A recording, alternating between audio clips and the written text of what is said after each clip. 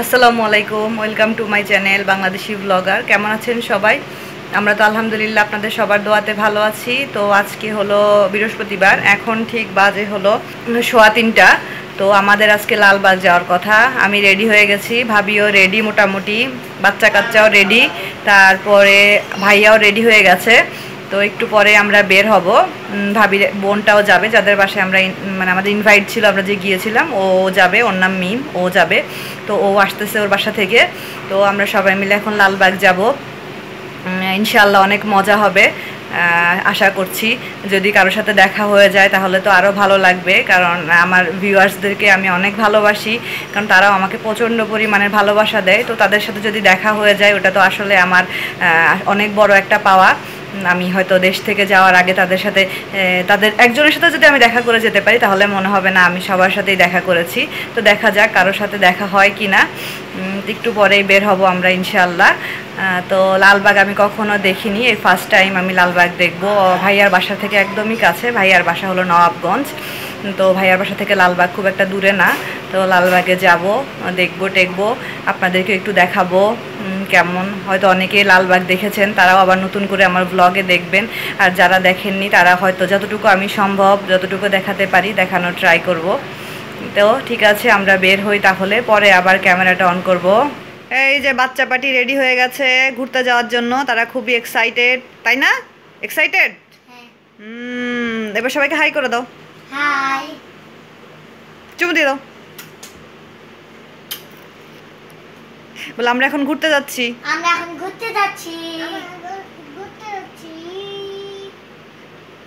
আচ্ছা, bye bye bye. বলে এখনকার জন্য বাই বাই। এখনকার জন্য বাই বাই। এখন জন্য বাই বাই। আচ্ছা ঠিক আছে বাচ্চা পার্টি। এই তো আমরা বের হয়ে পড়েছি, আমরা রিক্সায়। এই যে এটা ভাবির মেয়ে, আসসালামু আলাইকুম। ওর নাম হলো তানজিলা। তো ওই থাকে বাসায়। আপনারা সবাই অনেক টেনশনে থাকেন যে তোষানা টান কীভাবে থাকে। তোষানা টান আপুর কাছেই থাকে। তো আমি আর তানজিলা আজকে এক রিক্সায়, আর ভাবি আর ভাবির বোন বলেছিলাম যে মিম, ও এক রিক্সায়। ভাইয়া, তান, তোষান ওরা হলো আলাদা রিক্সায়। তো আমরা এখন যাচ্ছি। অলরেডি আমার একটা ভিউয়ার চলে এসেছে, উনি আমাকে নক করে বলছে আপু আপনারা কোথায়? তো বললাম যে আসতেছি। তো যাই হোক দেখা হবে। আমার এখনই আমি খুবই এক্সাইটেড যে আমার একটা ভিউয়ার্সের সাথে অন্তত আমার দেখা হবে, এটা চিন্তা করে। ও ক্লাস 7-এ পড়ে, এখানে একটা স্কুলে, নবাবগঞ্জের আশেপাশে একটা স্কুলে পড়ে। তো ঠিক আছে আমরা যাই, যাওয়ার পরে দেখা যাক ওখানে কি হয় না হয়।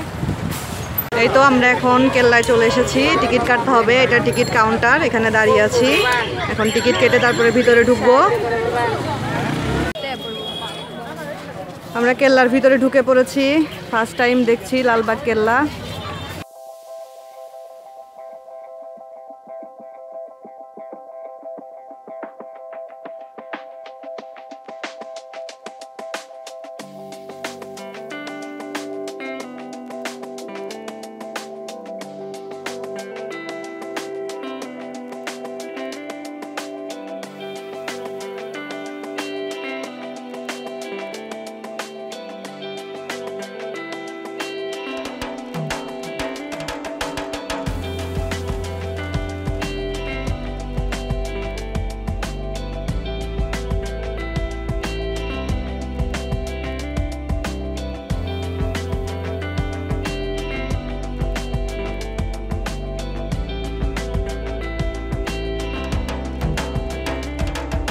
এই যে ওনারা আমার সুইট সুইট ভিউয়ার্স, আসলে আমার খুবই ভালো লাগছে ওনাদেরকে এখানে পেয়ে। আমি বলে বোঝাতে পারবো না যে আমার কি পরিমাণ ভালো লাগছে। আমি খুবই খুশি, কারণ এত কষ্ট করে ওনারা আমাকে দেখতে এসেছে, এটা ভাষায় বলে প্রকাশ করার মতো না। তো এরকম সবাই আমার কাছে খুবই প্রিয়। খুবই ধন্যবাদ আপু তোমাদেরকে। ধন্যবাদ আপু, আপনাকে অনেক ধন্যবাদ আপু। আল্লাহ, চলেন আমরা ঘুরি, চলো।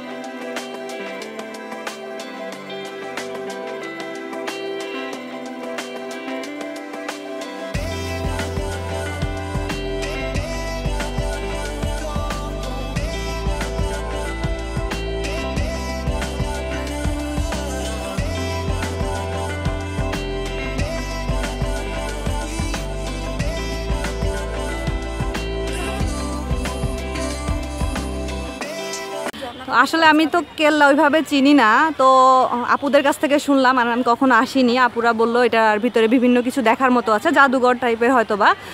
তো যা দেখা যাক, ঢোকা যাবে না? তো দেখা যাক, ঢুকি তাহলে ভিতরে।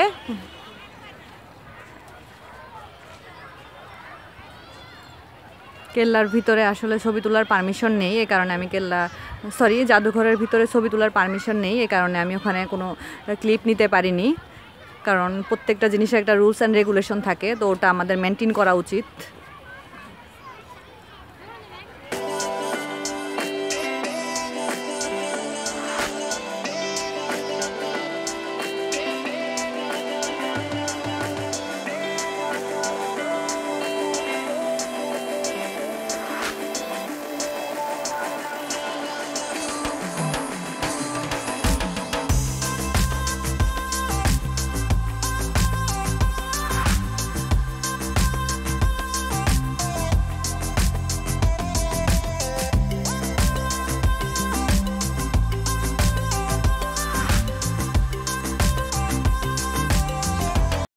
এটা হলো লালবাগ শাহী মসজিদ, খুবই নামকরা মসজিদটা। আমি দেখিনি কখনো, আপুদের কাছ থেকে শুনলাম যে মসজিদটা নাকি খুবই নামকরা। তো ভাবলাম যেহেতু এত বড় নামকরা একটা মসজিদ, যারা দেখেছেন তারা তো দেখেছেন, দেখে আরও মজা পাবেন যে হ্যাঁ আমরা দেখেছি সামনাসামনি, সেটা আপুর ব্লগে দেখছি। আর যারা দেখেননি তারা হয়তো বা আমার ব্লগ থেকে দেখে একটু হলেও আনন্দ পাবেন। আসলে আগেকার দিনের রাজাদের বা বিভিন্ন নামকরা ব্যক্তিদের জিনিসগুলো যদি এভাবে আমরা সংরক্ষণ করে রাখতে পারি, তাহলে এটা আমাদের আগামী প্রজন্মের জন্য একটা ইতিহাস হয়ে থাকে। তো উচিত আমাদের সবাইকে এভাবে ভালোভাবে এগুলো রক্ষণাবেক্ষণের দায়িত্ব নেওয়া। শুধু যে সরকার দায়িত্ব নেবে এটা কিন্তু ঠিক না, আমাদেরও উচিত যে এটার পরিষ্কার পরিচ্ছন্ন রাখার দায়িত্ব, এটাকে কিভাবে আরও সুন্দর করে রাখা যায়, সুন্দর করে কিভাবে আমরা আমাদের দেশটাকে অন্য আরও বিভিন্ন দেশের কাছে প্রেজেন্ট করতে পারি, এটা আমাদের দায়িত্ব বাংলাদেশের নাগরিক হিসেবে। আমি মনে করি যতটুকু সম্ভব ততটুকু এটা মেনটেন করা উচিত আসলে।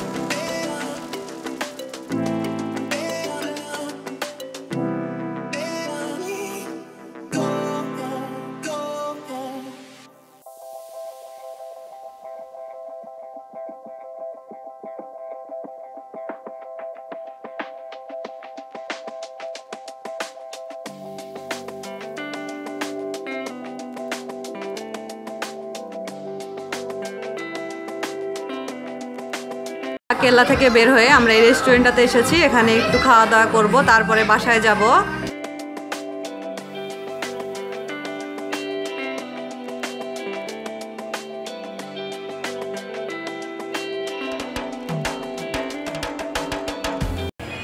তো আমাদের ঘোরাঘুরি শেষ, এখন এই যে রেস্টুরেন্টটাতে বসেছি, এখন এখানে একটু খাওয়া দাওয়া করব। দেখা যাক ভাইয়া কি খাওয়ায়, ভাইয়া খাওয়াতে নিয়ে এসেছে।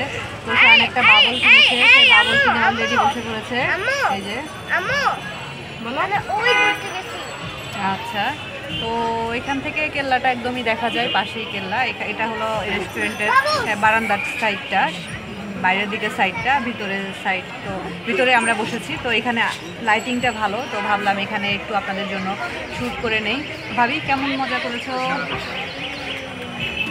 জোরে বলো। অনেক ভালো আপু, তোমরা যে এত কষ্ট করে আমার সাথে দেখা করতে এসেছো, এই জন্য আমাদের পক্ষ থেকে তোমাদেরকে অনেক অনেক অনেক ধন্যবাদ, আর অনেক অনেক ভালোবাসা তোমাদের জন্য। কারণ এত কষ্ট করে আমার সাথে দেখা করে এসেছো, এত কষ্ট করে আমাদের সাথে দেখা করতে এসেছো, এটা আমাদের জন্য অনেক বড় পাওনা।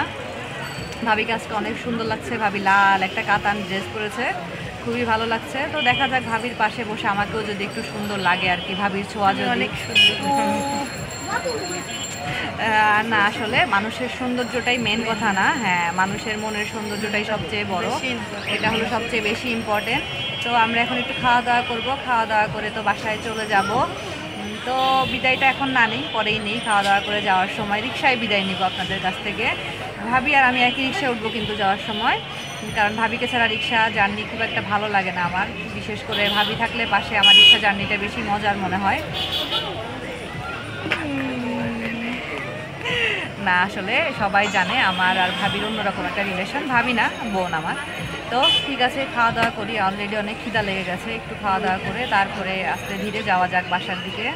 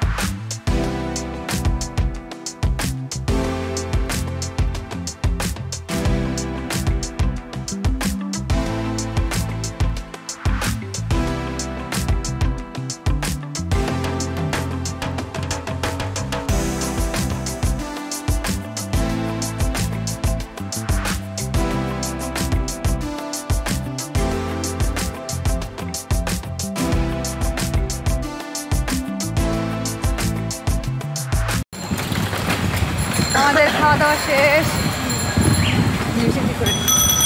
আমাদের খাওয়া দাওয়া শেষ, আমরা এখন বাসায় চলে যাচ্ছি।